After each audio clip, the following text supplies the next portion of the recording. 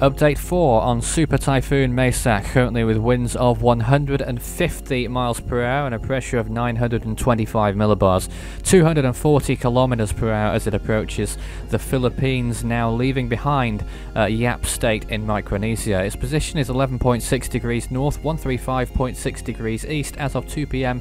UTC April 1st. The storm is expected to head towards the Philippines, and it looks at this point that the storm may make landfall somewhere in the northern half of Luzon, possibly as a Category 3 storm, or maybe a little bit weaker than that, but by the looks of things we may well be seeing a typhoon landfall in the northern part of the Philippines, along the eastern coast of Luzon, perhaps in Aurora province, though it could be north or south of that yet. We'll find out more definitely in the coming days, I'm sure. At the moment it's still a very strong storm. This is a graphic from the National Weather Service in Guam as well, showing where the wind distribution is sending the storm in the next few days, most likely. And the southern part of Luzon, the southeastern area there, may be seeing some storm conditions by the time we get to April the 4th. Landfall appears to be on April the 5th, early hours of the morning. So that whole area around Luzon, possibly including Manila as well, could be seeing storm conditions on April the 3rd and the 4th. Still a few days out yet. Sea surface temperatures are fairly warm at this point, around 28 degrees Celsius, but slowly going down a little bit. And what is also becoming less conducive at this time, as well as the wind shear as well, closing in on the storm somewhat. Higher amounts growing on the eastern side of the storm. Towards the north, very high amounts. This has been the case for some time. Near the Philippines as well, high amounts of wind shear there, which may tear apart this storm.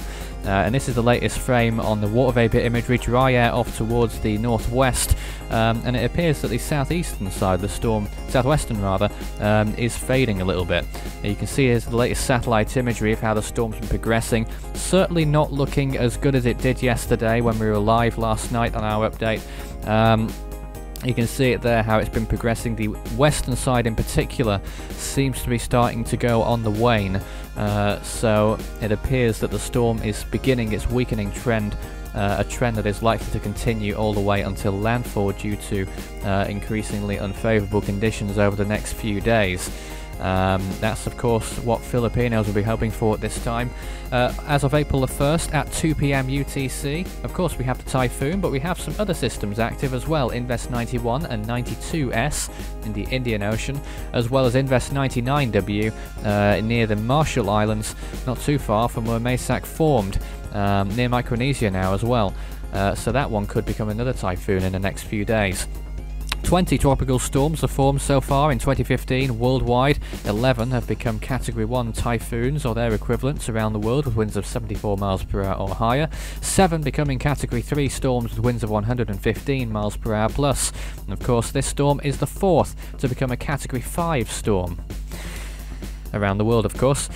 You can visit Force 13 on any of our outlets. The website, force13.com, is the main place to be for all the goings-on around the world, storm-wise. Of course, we're on YouTube, past and present videos on the Force 13 channel, and of course the social pages, which will have regular updates, Force 13 on Facebook and Twitter. You can also speak to me personally at Fool13 on Skype for tropical weather chat, and to join our chat room there as well.